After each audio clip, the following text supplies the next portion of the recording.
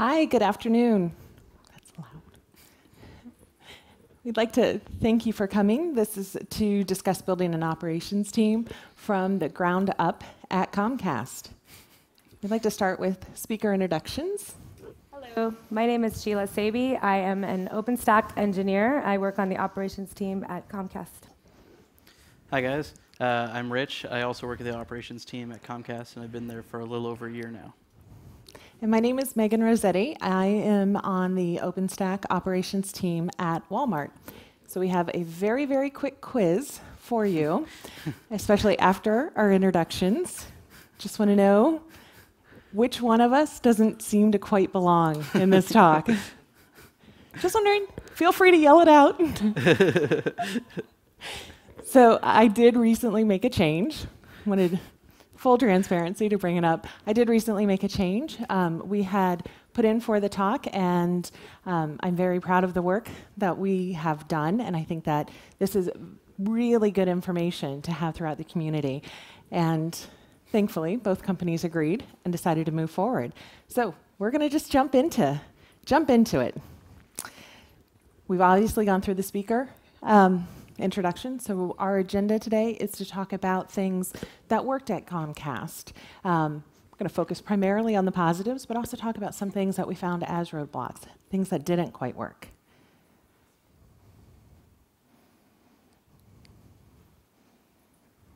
Okay, so just to give you an overall view, the operations team is comprised of both junior and senior level engineers who have experience throughout all aspects of operations. The structure of an organizational team certainly can change from company to company, and I think it's critical to be able to take a step back and reevaluate every so often. Is the structure meeting the needs of the company? Is it able to pivot quickly? You're looking at primarily interrupt-driven work. Can you focus when you need to? The overall goal of the team has been to build and develop a team that is cross-trained in all areas. Through that, with continuous training and continuous improvement. Okay, some of our team responsibilities. We make sure that the cloud is in good health. So we do maintenances, upgrades, deployments, customer onboarding. Our customers are internal customers. They're not external customers. They're internal engineering teams that are moving their applications to the cloud. So we have onboarding for them when we bring them onto the cloud, and that comes with a lot of training, phone calls, education. There's ongoing customer support as well, reporting, and logging and monitoring. Some of the workload that comes our way is the routine requests, like day-to-day ticketing, customer. We have a Slack channel. You know, we do support, day-to-day support, and then reporting. Then we also have break fix incident management, kind of like emergency things that come up. And after-hours support, 24/7. We're on call. We have a rotating schedule. And then we also have maintaining kind of the overall health of the environments, and that is with maintenances, upgrades, and deployments when we have to expand and grow. And then there's tech debt, kind of stuff that we need to work on. We know that we have to work on, but it's kind of in the backlog, or then project work as well, and automation. So in looking at an overall workload of an operations team, it's critically important to be able to prioritize that workload to make certain that the team is able to focus on the priorities at hand. Highest priority are going to be any type of your emergency requests. Not that anything ever goes wrong, but in case you have any type of outages or incidents. And then to be able to triage priorities, and this is usually quite an ongoing rotation. Again, things change daily, weekly, monthly. Being able to prioritize different tasks, different projects, and of course different targets as well. Sometimes those can change.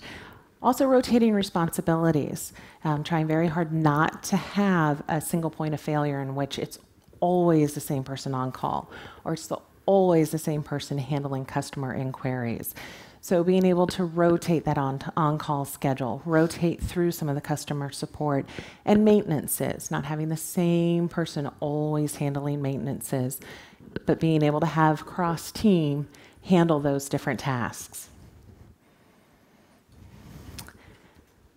We have always found that communications has been extremely critical, and transparency across team, really trying to eliminate the one-on-one conversations. And by that, I mean using a chat channel instead of taking a question to one individual, posting it out across the team, so that you try to eliminate those side conversations.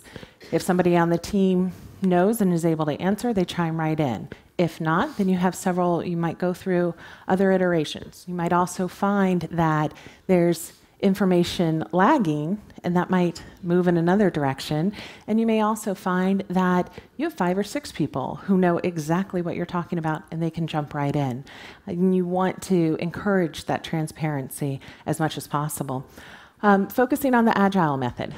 Especially with operations, you have to be able to pivot very, very quickly.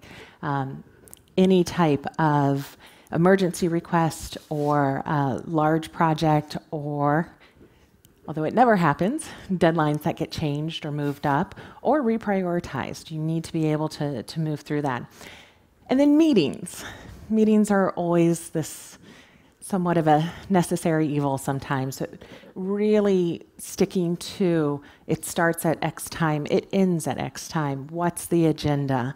And quite frankly, evaluating, is this meeting necessary? Does the whole team need to be involved? Do we have the people that we need there? Is it a meeting to discuss a meeting about a future meeting? Probably not necessary then.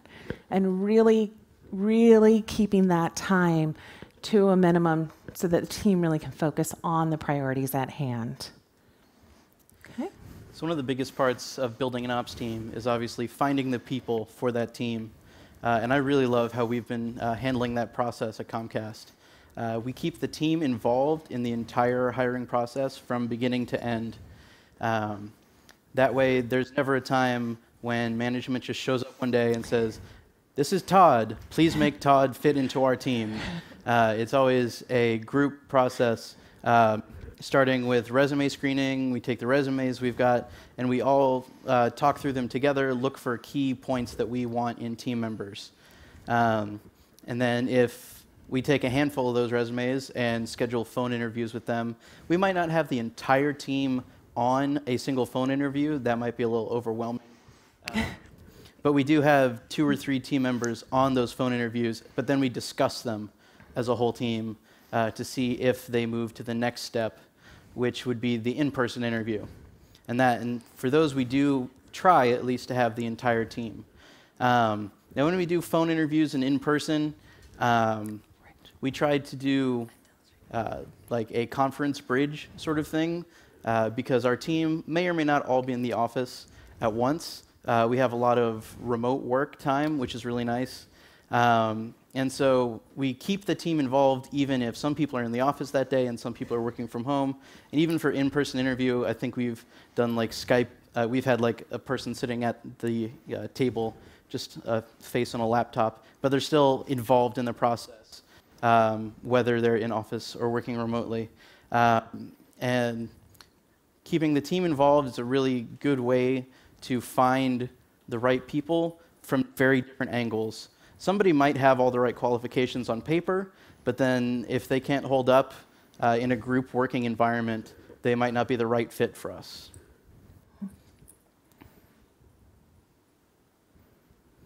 Oh, and yes, the entire team makes the decision on whether to choose to hire a person or pass on them.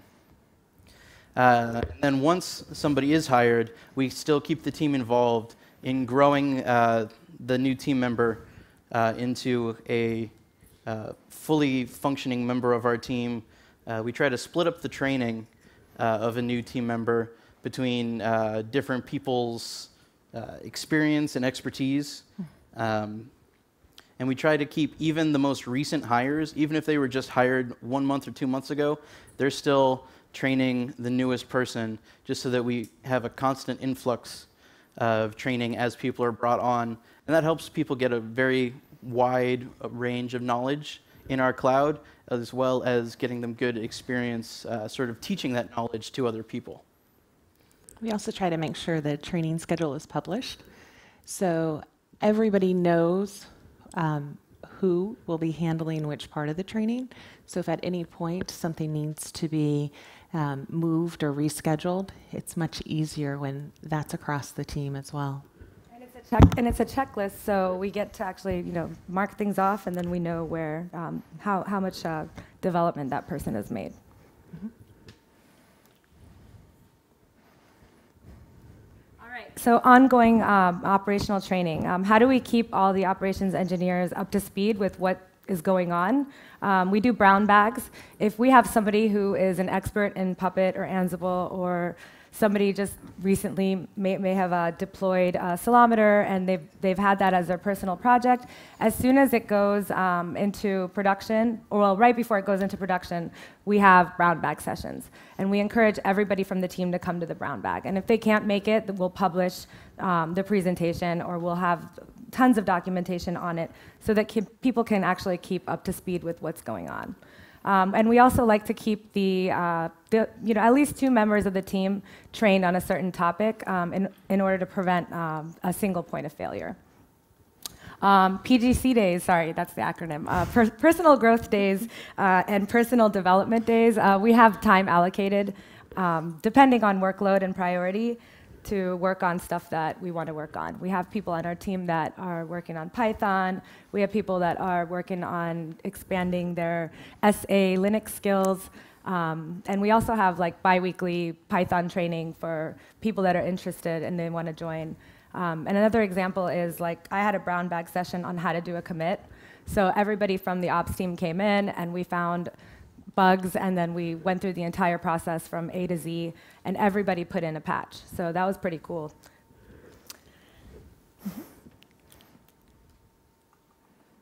All right.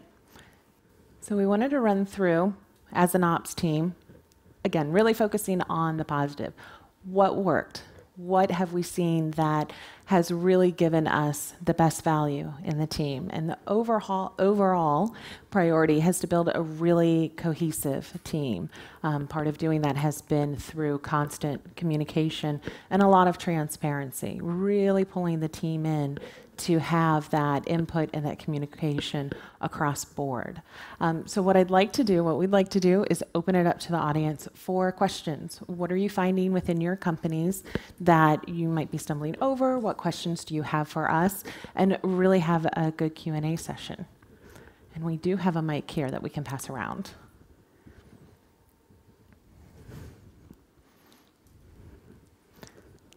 None? Go ahead.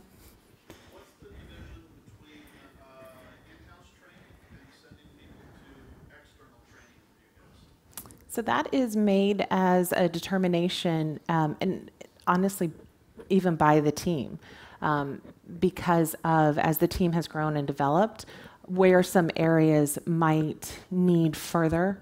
So it depends. If it's broad-based and it seems to work for the entire team, then that's looked at. If it's something that's more specialized, then people who might be working in that particular area might attend and then bring that information back. Sure. How large is your environment? I'm sorry, how large? How large is your environment? And then how many engineers do you have in your support team? We have 20 plus data centers. It's pretty large, and we started off with a handful of engineers, and we've pretty much doubled in size since then. So it's pretty. I don't even know. We have 3 different teams, but we're all kind of meshed into one team. It's operations, development, and engineering. And so there are definitely fuzzy areas between all 3 teams, because some of us work on. We cross-train with each other, so I'd say it's grown tremendously. Do you think that we could do this on a lot smaller scale with Absolutely. the same concepts? Mm-hmm. I think so. Definitely. Finding talent is also hard with OpenStack. There's definitely a steep learning curve, and that kind of goes hand in hand with the training that we do. We've found what works for us is to find Linux system admins for the ops side, and people that are passionate about open source. That has come a really long way for us because they understand the basics, and then you start getting into OpenStack from there, and as time goes by, you start learning everything. So the team started small. Over the years, they've definitely grown and expanded, and that's where some of these concepts came out of. The team started small, what worked, and those carried over moving forward. Really finding especially with the interview process, when the full team is involved, then the team is really on board for that person coming in. And you already have this vested interest in their success. And that's something that isn't always found and can translate when you come on board to a team and people weren't quite expecting you to be there, or they haven't met you before, and sometimes that can carry over to feeling uncomfortable. So really putting the full teams involved, the training schedule is out, everybody is on the same page, and moving forward from that. But definitely, large or small scale.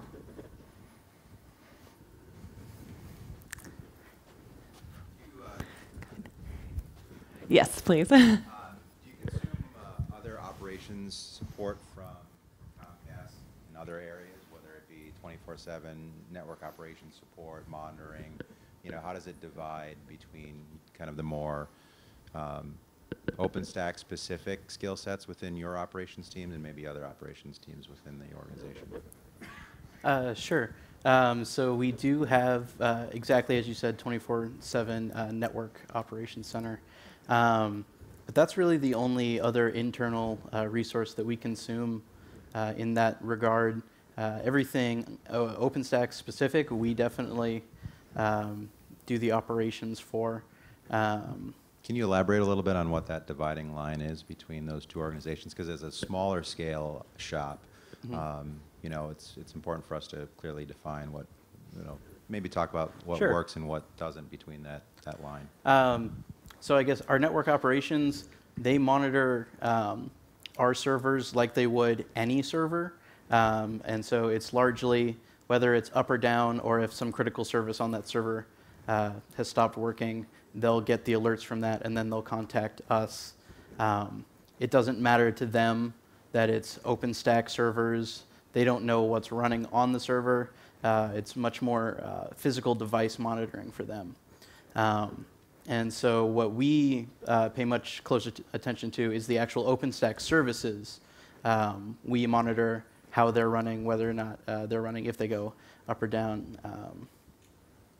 It's also setting your SLAs. Your SLAs for OpenStack for a cloud environment generally are different from straight bare metal. One node going down is not necessarily a pageable event at 3 a.m. But establishing your SLAs out to your customer base as well. And a lot of that ends up being the company and the team and kind of how you build that out.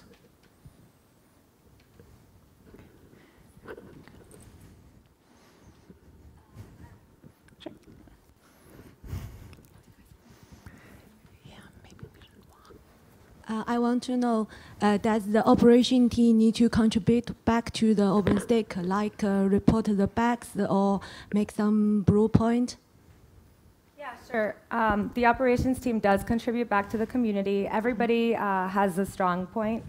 I want to say we have people that speak different languages, so if they don't want to do a commit or they're not ready to do a commit, they actually translate Horizon. Like they'll translate the Horizon dashboard into a different language, and that's help right there and contributing back to the community.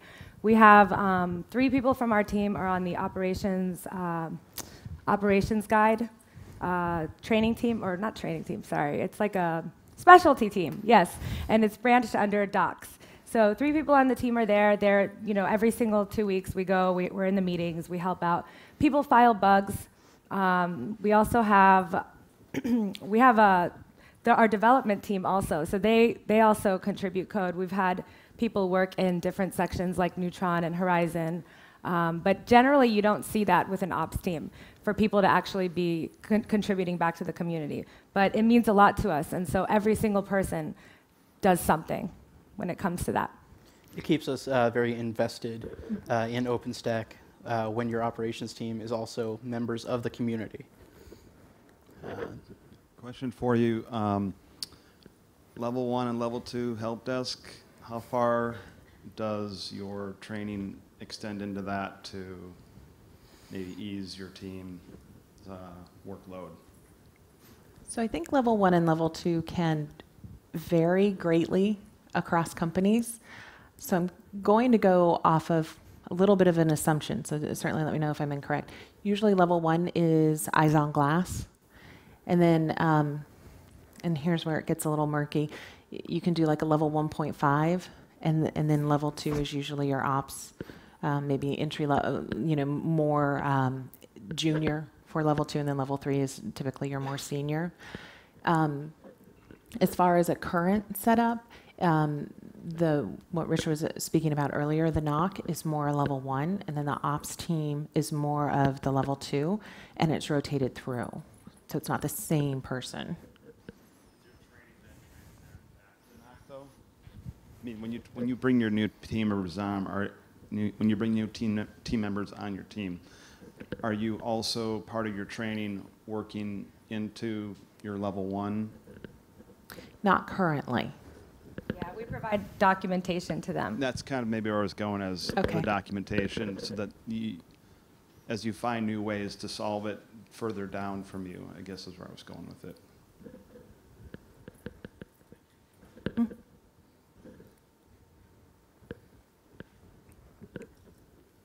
Hi, I'm hoping this is in scope for this talk, but can you give us an overview of some of the tools that you use, the operations team uses to monitor the physical infrastructure, the OpenStack infrastructure, and maybe the workloads running on top? Sure. I don't know exactly how much I can say, so I'll wait until that guy starts shooting daggers at me. So we do have a Nagios-based hardware monitoring, and it also monitors the OpenStack services running on the servers as well.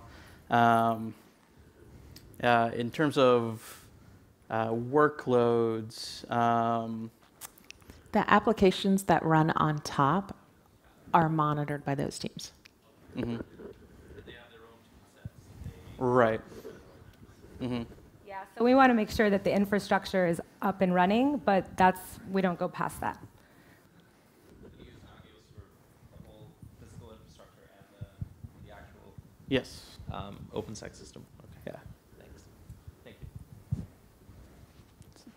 I think someone over here was right first. over here, and then we'll come back. Have you had to solve how to deal with some of these team problems across large geographies or significant time zone splits? Not all of the team is in the same location, so we do deal with remote team members. Something that we do, we communicate really well with each other. We have a constant group chat going on. We just transferred tools, but it's all the same, like group chat, no matter what tool you're using, and that makes it makes us feel like one big team, whether or not we're all sitting in the same physical location. If everybody is constantly talking to each other on that, pitching in ideas, helping out, a lot of times it's really easy to forget that they're not all in the same physical space. And as I said, we do also have remote work, so there might be times when none of us are sitting in the same space, but we still get the same workload done because we communicate really well. And we have daily stand-ups, so every morning at X time we meet online, and we post what we're working on today and what we worked on yesterday, and if there are any blockers or issues. And so we pretty much know what everybody's doing all the time.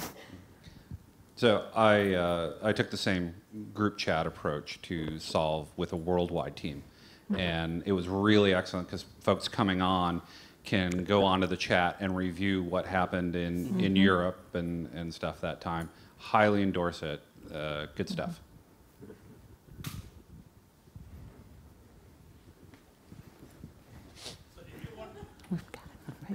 Oh.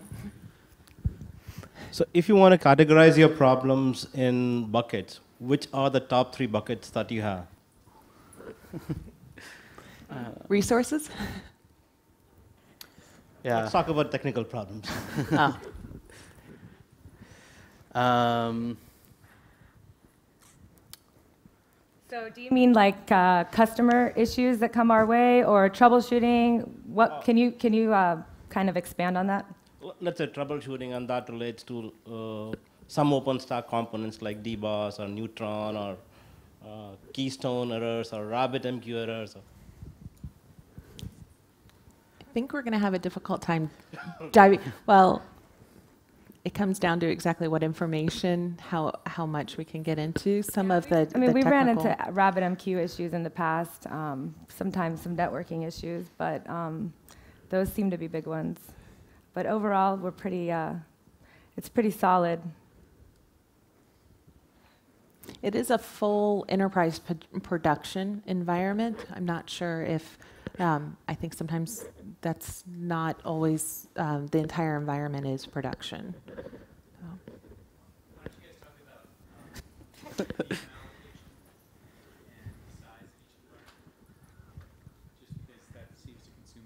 Time. This is the guy in the back that was going to throw daggers. Where do you guys burn your time? We do have customer support in the same way that we talk to each other doing group chat communications. We also have a channel to talk to our customers in that way. So we do a lot of one-on-one customer support through that.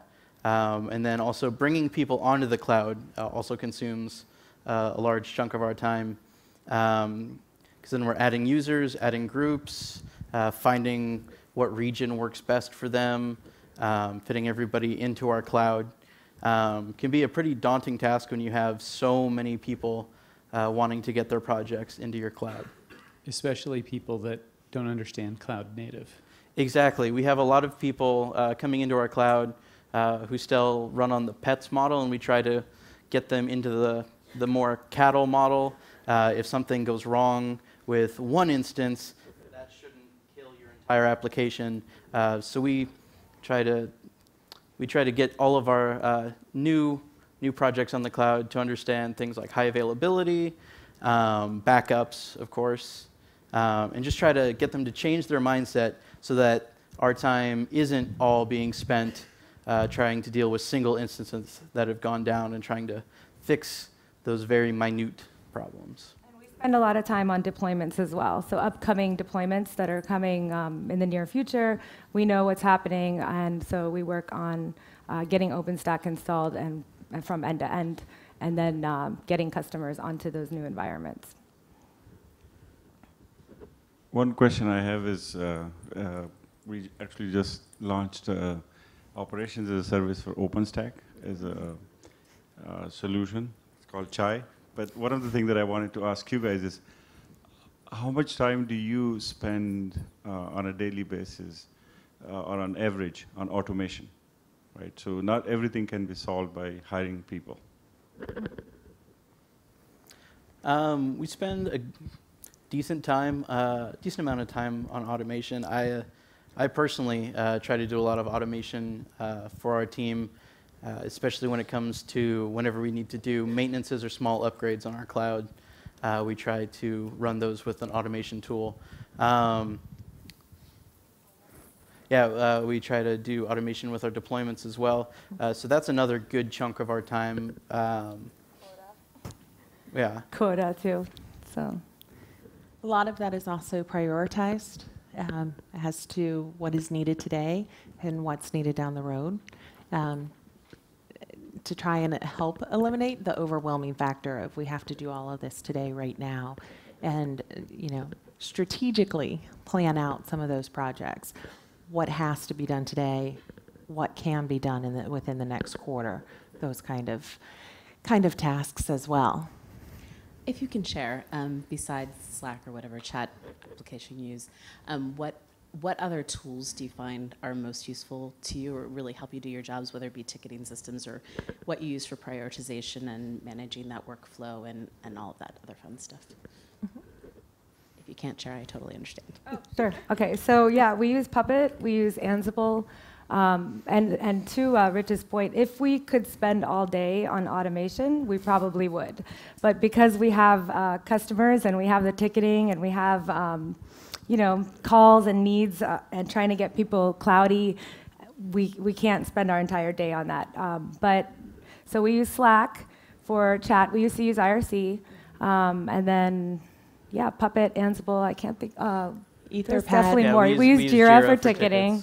Every time there's a task, we basically put in a project ticket, and then we put subtasks under it. We track our work all the time. We put how much time we've spent on it. We're very, very transparent. What's really nice is putting details into the tickets.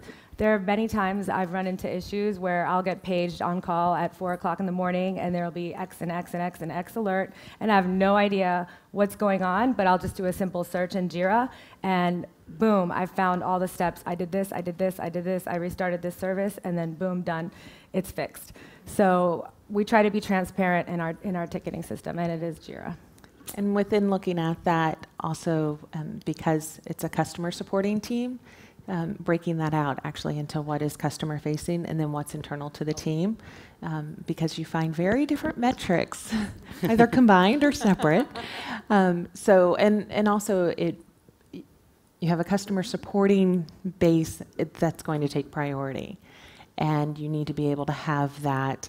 You don't want 300 tickets in which 10 of them are customers. You don't want so much that you can't sort through things. So we try to make it very, very straightforward as to what's where. And sorry, just to follow up, do you Sure. use, since you said Jira, do you use Confluence for like a knowledge, like a wiki, or do you have something else to store that group? So we do. Yes, we do have a wiki, and that's kind of the source of truth for a lot of our docs. We have an internal wiki for our team. And that's also accessible to our customers, but it's mainly for us, how to do this, how to do that. These are the maintenances that are upcoming. Here's the standard method of procedure for it. And then we also have FAQs kind of for our customers that we link to. We also have a forum, which is Confluence-based. And I think that brings up a really good lesson learned from any team kind of starting and ramping up. You have a tendency to get very focused on moving to production or being ready. Document, document, document, because you can turn around and use that documentation as educational information across teams, with your customers. But if you build out that documentation as you're building out your platform, it'll save you a lot of time, a lot of time. So I have a question. How often do you guys do deployment, and do you have continuous delivery? And do you take outages while you're doing deployment? Our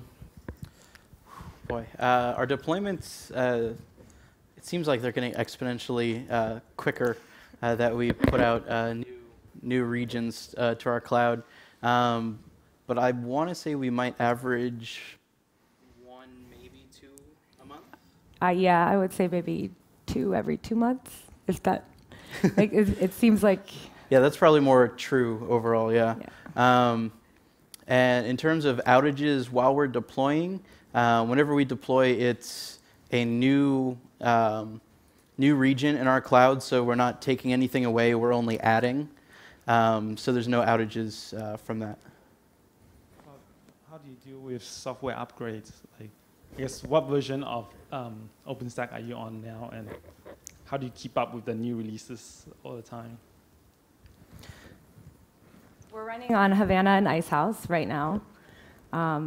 It's tough to keep up with the releases. We're a little bit behind, so I think that's pretty normal, though. The team started the proof of concept with really the beginning of OpenStack, and so with that, as you go through building out and upgrades and such, there's more that you end up kind of carrying across. Yeah, and we are actually testing our migration right now as we speak, probably back in the office, to see what the best way is to do it. But the good thing is, for some of our bigger customers, they understand how the cloud works, and so it's really easy for us to tell them. This is more specifically when we've had to do a maintenance on a region that requires some downtime, however small that is. We communicate to those customers, and if they've engineered their applications for the cloud, many times it's very easy for them to just flick a switch and their traffic stops going to that region and goes to their application in another region. Oh, I think he has the mic. The pets versus cattle thing is something every OpenStack ops team deals with. And what methods have you guys used to get people to transition to the cattle mindset? And how successful have you been? Honesty. Yeah. Honestly, it has been a lot of, if the same customer comes to us over and over and says, my instance is down, my instance is down, my instance is down, we pretty much sit them down and say, you have to stop that. That's just not going to work. It's more work for you, it's more work for us, it's not making anybody happy. So the best thing you can do is engineer your application in a way that if one instance goes down, it's not the end of your application. So communication and honesty. We don't have anything that necessarily forces somebody to be cloud ready before they get onto our cloud. We've talked about it, though. We've talked about putting together some sort of like training or prereq prior to coming onto the cloud. What we do is we give them a welcome letter. And in the welcome letter, if you read it, you'll see what you're supposed to do. We also put together training videos. We've put together PowerPoint presentations. We get on the phone prior. There's a little checkbox when you get onboarded onto the cloud. Do you need more information? And if they check that, we'll reach out, extra. But as Rich said, you'll still find people that have not changed their mindset yet, and it will just take a little bit more work. Where is that?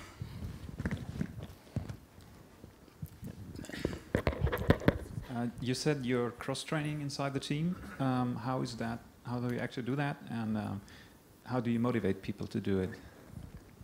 Honestly, the motivation hasn't been an issue. I think part of it is also focusing on areas of interest, not necessarily allowing people. You have a core operations team, you have core responsibilities that everybody on the team is going to need to partake in, but then being able to expand within the team to sit in on a different project, work through something with other team members, not just on the operations, but also on dev and engineering. And then also the personal development days. Giving people an outlet of being able to expand upon their interests. I would say I haven't found a lack of motivation. A lot of times people on the operations team, once they have that area of interest, they want to work with the person on the engineering team who's doing storage, networking, so that they can learn from them and get more knowledge out of that. They might not be going quite as deep technically into it as somebody doing the development and coding for that project, but it's very common for us to work with members of the other facets of our team as we're interested. So that goes for both sides. The guys that train they have a message to send out, and the others, they just want to learn. Oh, that's good for you. And it's in everybody's self-interest not to have a single point of failure. So people have really rallied around that to, share that knowledge. We are coming right up on time, so I actually think you're going to be our last question.